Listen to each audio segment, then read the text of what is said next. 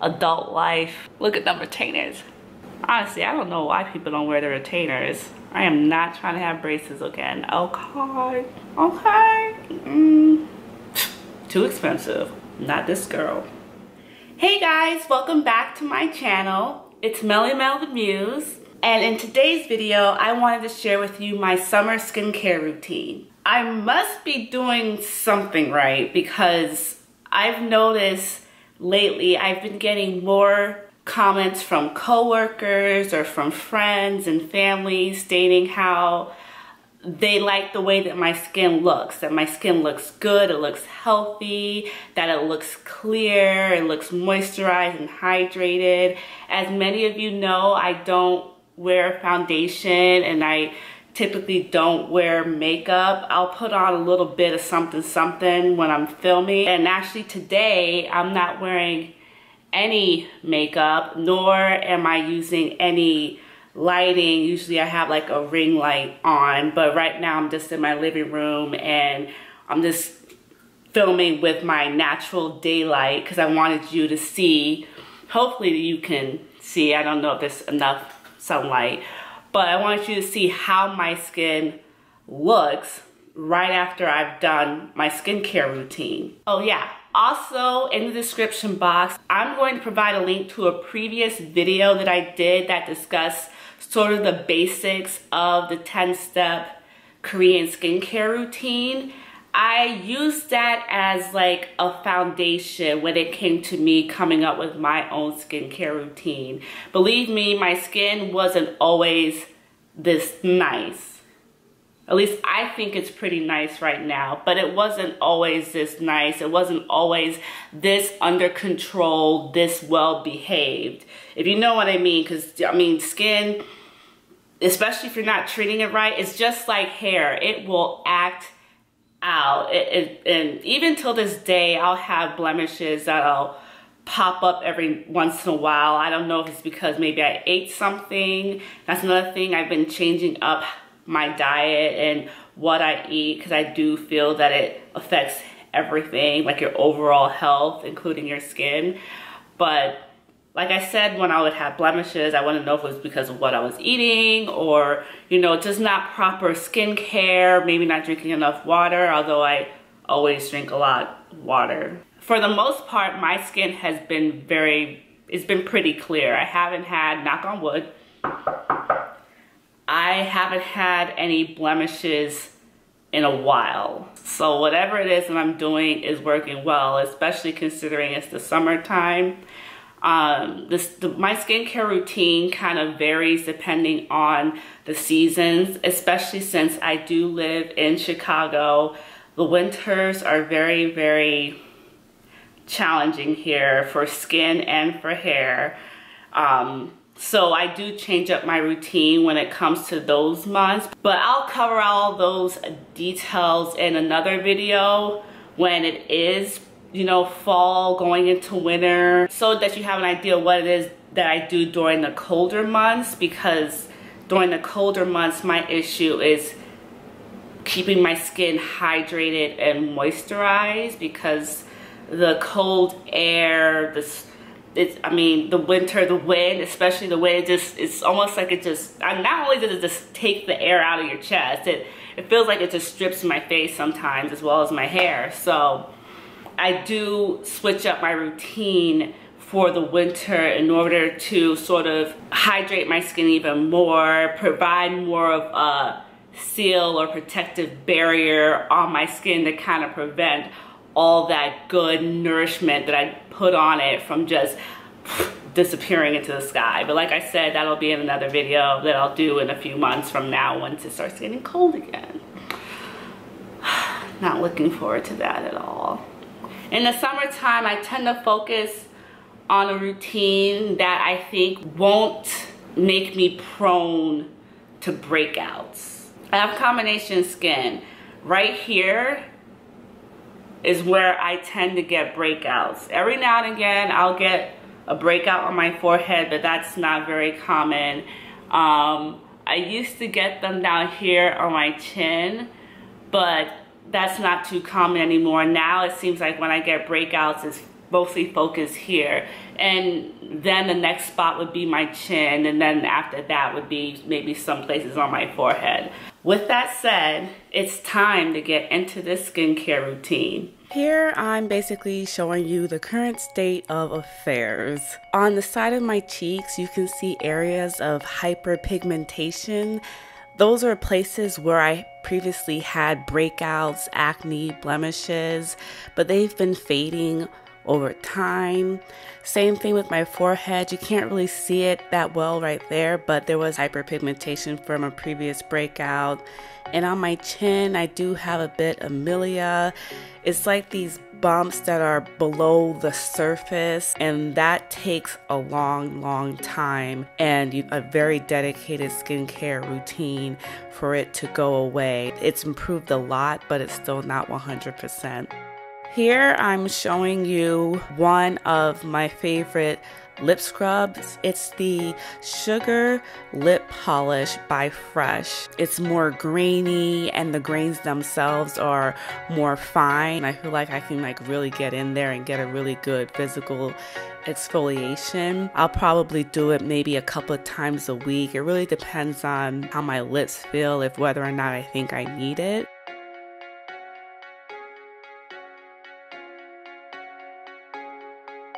Here I'm showing you my oil-based cleanser. It's Clean It Zero. The green bottle one contains resveratrol, and resveratrol carry antioxidant and anti-aging properties. I don't use it very often. As a matter of fact, I'm not using it in this video because, surprise, surprise, I wasn't wearing any makeup. Moving on to the water-based cleansers. This summer I've been using two in particular. I've been using the Ultra Facial Cleanser by Kiehl's, as well as the Kale plus Green Tea Spinach Vitamins Age Prevention Cleanser by Youth to the People. I'll use the Kiehl's cleanser on those days when I felt like for some reason my skin was extra oily, because it does provide more of a lather. The Youth to the People cleanser, it's a lot gentler. That's why I prefer to use it on most days.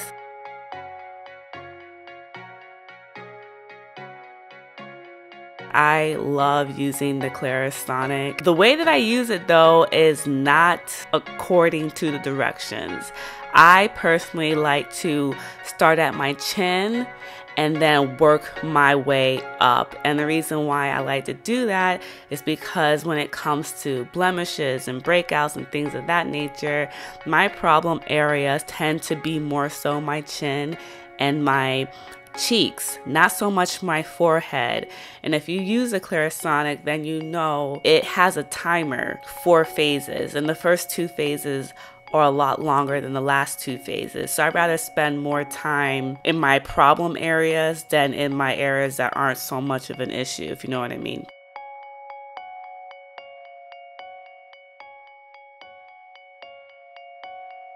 After I'm done rinsing off my face, I like to pat it dry with a piece of paper towel instead of using like a rag or something like that, because I don't want any bacteria that could be harboring itself in the rag to be transferred to my freshly cleansed face.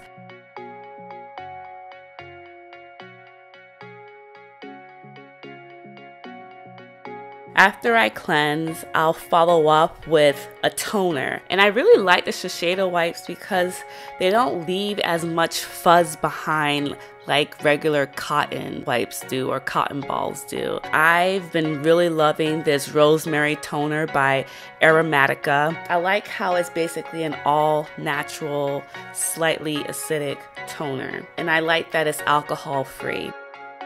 After I tone, I usually follow up with a chemical exfoliant. Because it is the summer, my chemical exfoliant of choice is the Paula's Choice Skin Perfecting 2% BHA liquid. And the only BHA out there is salicylic acid.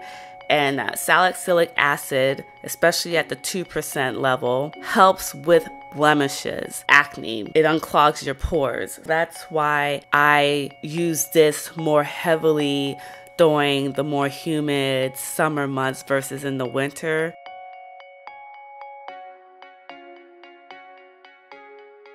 I have two AHAs that I like using. The Pixie Glow Tonic, which is a 5% glycolic acid. And I also like using the Lotion P50 1970 by Biologic. During the summer, I'll use like an AHA like once or twice a week. And then the majority of time, I'll stick to the BHA. Next, I follow up with my Essence. I use the Makeup Raw Sauce, learned about through Stephanie Nicole. I actually have a video review for this product that I filmed months ago that I just recently uploaded like maybe last week, so I mean it's a little late. It definitely helps hydrate my skin, which was the main reason I got it in the first place. Next is one of the newest additions to my skincare regimen. I've been using this for a couple of months now, and it's a Korean brand and it's hyaluronic acid. I was basically looking for a way to step up my game when it came to hydrating my skin, and hyaluronic acid is known, even though it's an acid, it's known for hydrating your skin, giving it that nice, plump, dewy, youthful look. This was recommended by Stephanie Nicole. She gives very honest and detailed reviews. Once you apply it to your skin, you pat it in, your skin feels nice and plump and juicy afterwards. It's amazing. So after that, I would follow up with a facial mask. Now mind you, I don't do this all the time. This is something that I do more often in the winter months. After that, I follow up with the C Firma Day Serum by Drunk Elephant. Vitamin C for your skin does wonders. It's an antioxidant. It helps when it comes to the aging of your skin, especially aging due to sun damage. And it also helps brighten your skin. Like, it helps your skin glow, and people have noticed that about my skin. And the thing about Drunken Elephant that I like about this vitamin C serum is the packaging. Vitamin C is an antioxidant. It will react to oxygen. So if it's not in an airtight container, it's going to lose its potency because it's reacting to the air that it's exposed to. The moisturizer that I tend to use the most during the summer is the Be Hydra Intensive Hydration Gel. It's not as thick and creamy as the Belief, the True Cream Moisturizing Balm. I'll use it by itself, or I'll use it with the Fresh Sea Berry Moisturizing Oil, which is a trick I learned from Stephanie Nicole.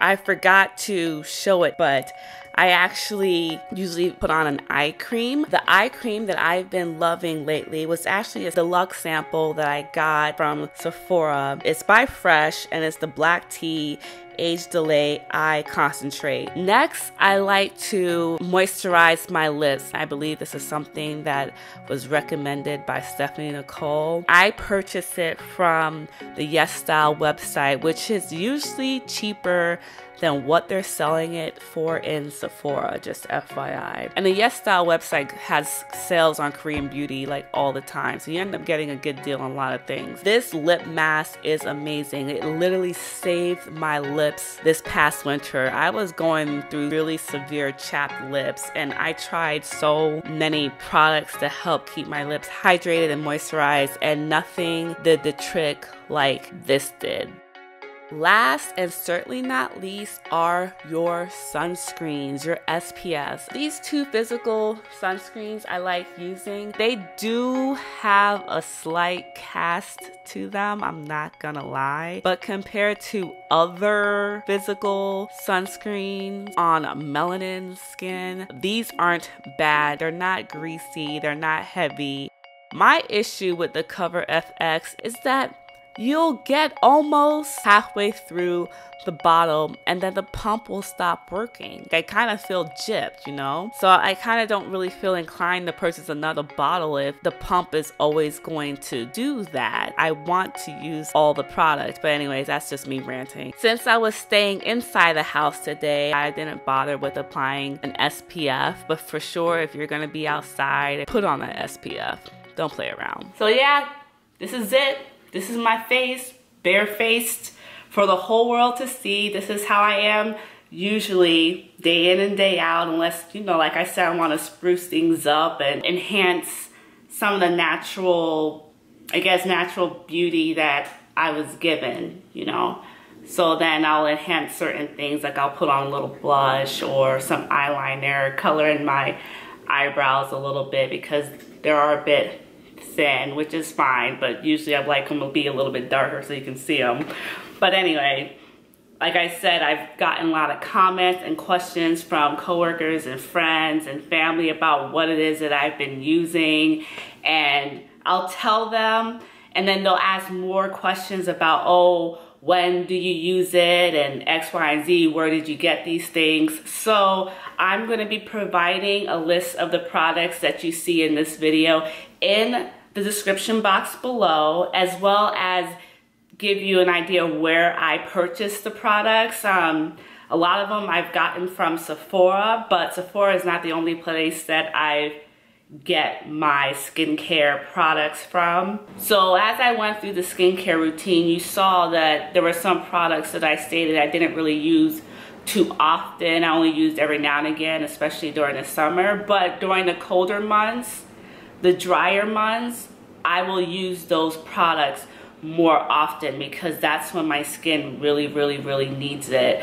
My skin doesn't necessarily need it as much during the warmer, humid summer months. Well, that's it for this video. I hope you guys enjoyed it, enjoyed the content, and I hope it did provide you with some information, something that can help you figure out your own summer skincare routine. They're doing construction outside. Don't mind them, don't mind them. But anyways, to help you figure out your own summer skincare routine. And if you found any part of this video helpful, go ahead and give it a thumbs up.